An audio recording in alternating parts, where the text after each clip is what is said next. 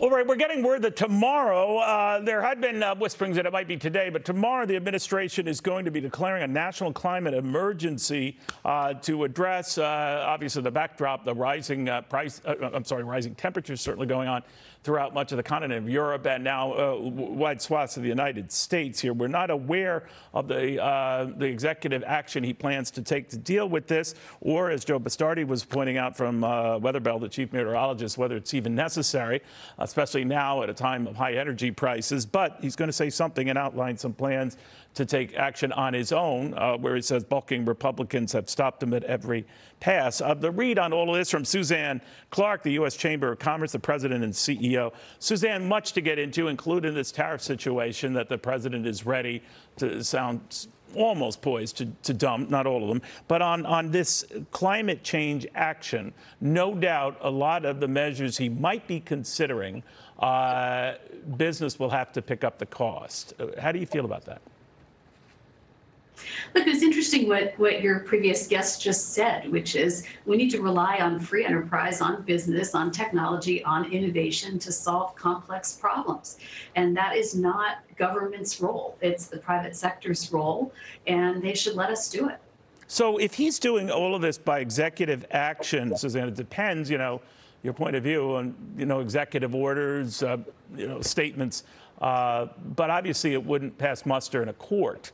But it would force businesses to enact some of these changes he will no doubt outline. We don't even know what they are, Suzanne, so I apologize for that. We know he's cooking up something, and it's a good bet it's going to come at your members' expense.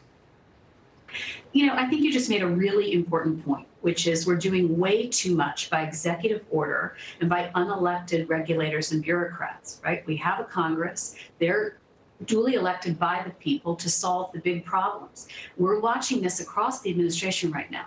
Large regulatory overreach, the rewriting of decades of bipartisan consensus and policy in black boxes where business can't even figure out what the rules are. And so to your point about them ultimately being decided in the courts, as you know, we're just suing the FTC. We're looking at other suits that may be coming on other agencies because we've got to understand what the rules of the road are, and government needs to understand where its, authority stops. Now onto the area we were booking you for before this breaking news, which you handled very well, Suzanne. I appreciate that. The president considering lifting tariffs that were imposed in the Trump administration, not all of them, but a good many of them. Obviously, American consumers pay those tariffs, but they would benefit China if Americans, more of them, were able to buy those Chinese goods. How do you feel about that? Well, you're right that it's complex, right? China's a big market. We want to be able to sell into it. We want to be able to buy things from it. At the same time, we need to confront the human rights abuses, the IP theft. So it takes a complex, nuanced set of tools, set of partnerships, alliances, trade agreements. But these tariffs have been a really rough instrument that doesn't seem to have punished China at all, but is costing American families, by the CEO's estimate, $1,200 a year. So let's relieve the pressure on American families and businesses and cooperate with China, collaborate with China, and confront China with tools that will actually work. Got it. Suzanne Clark, U.S. Chamber of Commerce, President and CEO. Thank you very, very much.